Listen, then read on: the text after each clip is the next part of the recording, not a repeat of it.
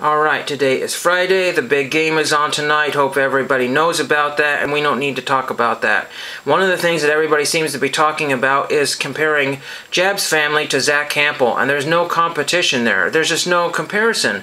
Two different entities. Jabs is a breaker, and Zack Hample is not. The temptation to steal from your customers and take from your own product is too great. That's why I don't want to become a breaker. Not all breakers are like this, but it's just one of those things. If you just don't do it just right, then everybody's going to criticize you, complain, and have all these kind of conspiracy theories about you. Zack Hample does something completely different and tries to present it in a professional and polished manner with a professional cameraman, and he doesn't just go to Pirates Park and snag a few foul balls and sell them to customers or fans of his through his Patreon or eBay or what have you. When you add all these tack-on fees and adders, you're just like the cable companies, or you're just like the new providers that provide everything through the web, or the streaming online stuff. Another channel comes through and blah blah blah blah blah. What's interesting is there was a channel called Sports Grid on my free antenna TV, and Sports Grid has disappeared because who wants to see a bunch of middle-aged guys complain about sports? I mean, if we don't like Joe Buck, who are these guys? These guys are several levels below Joe Buck and all the other kind of Mike Tiricos of this world. And who are they? We can get that stuff on YouTube all day long, and who cares about that? So let's get into some cards that I'm talking about here. There is a problem with the mailbox. I put stuff in almost every day or every other day, and the box is almost empty every single time. It was an absolutely, completely 100% empty box today. One of the things is that the stuff that I am ordering is coming through COMC. COMC takes a little bit of a while, but I'm holding at COMC until Black Friday comes along, and then anything that may not have been on sale all year might be just enough, a few cents cheaper, and that might be my chance to grab those cards. And so we're going to get into that stuff, and then of course I would happen to find a card that I kind of want. Unfortunately, the exchange rate changed within a day that I choose to purchase the card, so it's another $1 or $2. But the price for this card was about half of what I see a damaged condition card for, and it's coming from freaking Italy. So it's not anybody any of you guys have probably heard of, but somebody promoted him as one of the better players at some point, and I said, I kind of like that card, and it's from a time period when I would have been about 5 to 7 years old, somewhere in that particular range, probably closer to 4 or 5, I'm guessing. And I just thought it was a nice basic card. These things typically are faked, but I don't think this player is faked, and it had kind of some rough corners, so I'm pretty sure it's legit. And I looked at all the other cards that the guy was selling, and it's all over I would say all over the place, but it's very consistent. So I figured that was, and also the card is from Italy, so that kind of or printed in Italy, so that makes a little more sense. Now let's show you this card right here, and this is a Leaf Pop Sentry. You're gonna get Glare City today because there's nothing I can do about these shiny foily cards here. At one time I purchased this card for, I'm not even joking, $4. Maybe it was a little over $4, but it was not even $5. And each one of these, I got 4 or 5 of these examples for $4 a piece, and I can't remember the shipping, but it was ridiculous. The guy had a whole bunch of these. I should have bought every card he had because people were asking anywhere between $30 and $100 and some for each card. And whether they're getting them, I do not know. These are Leaf pre-production proofs from 2018, and this is Don Most, or Donnie Most from Happy Days. It's not autographed, although I guess you could pop it out of the holder and meet him at a convention and have him autograph it and then put it back in the holder somehow. But I was going to go for the rainbow of these, and of course there are still unsealed boxes. We hope that they've never been resealed. This is through Wowzer, has been on eBay for a long time. I bought from him many years ago. And a box, you get 3 of these cards, a whopping 3. So imagine if you get this Don Most and somebody charged only $4 for this card, times 3, and then that's $300 for a box. 50 of them have sold, and that is all you get. That is crazy for a box of those. But then you go look at this. Here's a Don Most, the pink one. I have a pink variety, but it could be a pink, opaque variety. I just don't know how many one-of-ones there are. There's, I'm sure, at one time a list. I can look and see which ones there are. This is a one-of-one, and it's $30. I paid less than $30, I want to say, for all the ones that I had grabbed. So do I really want to do this? You know, I would like to be in this for $15, but is the seller going to come off 50%? That's kind of like a rude offer saying, hey, $15 please, and can I get free shipping? You know, so it's still almost $20, and that's basically only $10 off the overall price, or approximately $10.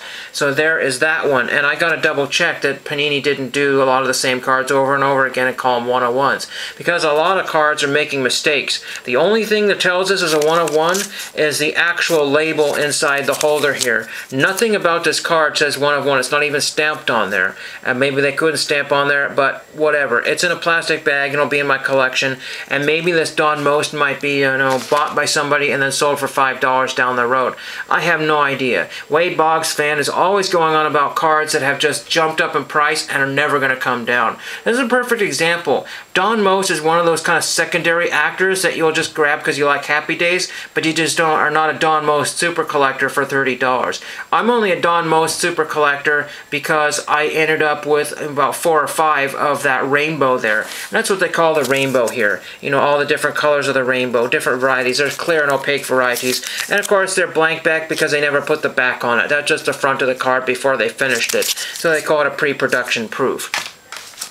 This is a neat card I found in my collection the other day. Nate will enjoy this. This is the New York Giants, not to be confused with the ever-popular San Francisco Giants, but this is a West Westrum.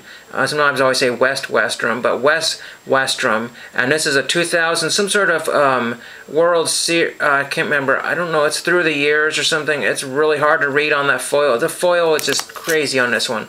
But this is numbered $8.95 out of 1954. I got this either on COMC or Burbank Sports Cards for $1, and I was like, what the heck, $1 for this card? Oh yeah, take that all day long. And it's $8.95 out of 1954. And there's other cards from this set, you know, like 1986, what other World Series or special games there were. There's not a lot of New York Giants cards out there, especially West Westrum, and there's some other players, and like I said, these are very, very affordable these days.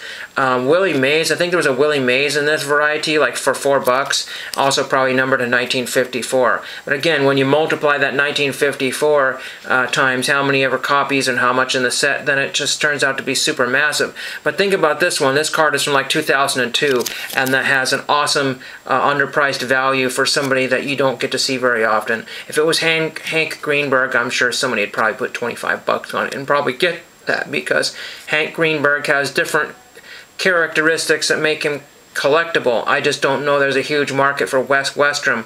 But for $1 for a really cool card that not very many people know about or have, I think that's a pretty good deal. And then I was going to show you this here. These are selling for about $30 to $40 these days, sometimes $20. And this is number 9 of 10, Aaron Judge. I got this for $10 because the seller was willing to make a deal. Aaron Judge was a solid player, but he wasn't doing anything special back then. And this card isn't that special because there's different numbers to 10 varieties of similar 5x7 cards, and that's why that makes this so not valuable. If there was only a couple 5x7s of Aaron Judge, everybody would be fighting for those. But they're buying it now all day long for $20 to $40, $50, or even $100. But they're just not super valuable. And one of the things that I don't like about these cards is they take all the foil off of it, except for the number, and remove all the bells and whistles. So it's like, hey, let's have a boring card that you can get online from Topps. And here's another one here that's missing all the cool stuff on it. I think there's some other designs and decorations that's missing off this Gareth Barry midfielder, numbered to $1.99. I paid something like $3.50 for this one, I think, for free shipping. I forget. Card Finders, I think, is what it was. They have most of the 5x7s. I believe these were available in set form. You buy the whole set, and everybody just broke up the set. They made their money on the big, hot ticket cards, the rookie cards, and that sort of thing. They're all gone, and then just this one shows up. But if you just want a nice example of something you can put on a shelf and display, this is a very, very affordable example, especially in this way too. And you got, of course, an Aaron Judge that a super collector might need, you know, 10 years down the road. I can't find these anymore. I need that number to 10, and there's nobody else on the web that has one. Some guy wants $125 for it. So that's really all I have for you. Again, nothing to show, but some cool stuff that I've had in my collection for a while. I mean, you can get lots of numbered stuff like this golf card. This is off of COMC. I bought a while back ago. It's numbered to something ridiculous like $2.99. I want to say it was like something like 45 cents for that card. The only reason I got it because I know who Angela Stanford is. Stanford liked at college. There was I think she lost the tournament, but many years ago. It's in my binder. I saved the article. It may have been a local tournament here too, but it was televised nationally through, I think, NBC or CBS. And I watched it on TV, and there was some sort of three-way tie or something like that, a playoff, and it was just one of the most fantastic rounds of golf that I've ever watched. And she finally got a rookie card a few years ago, even though she's probably close to 40 years old. So that is all I have for you. Hope you enjoyed that. Let me know what you're collecting, and if you collect any of these pre-production proofs or anything that I've showed you, or if you know about these weird Topps foil cards from 2002. And thank you for watching.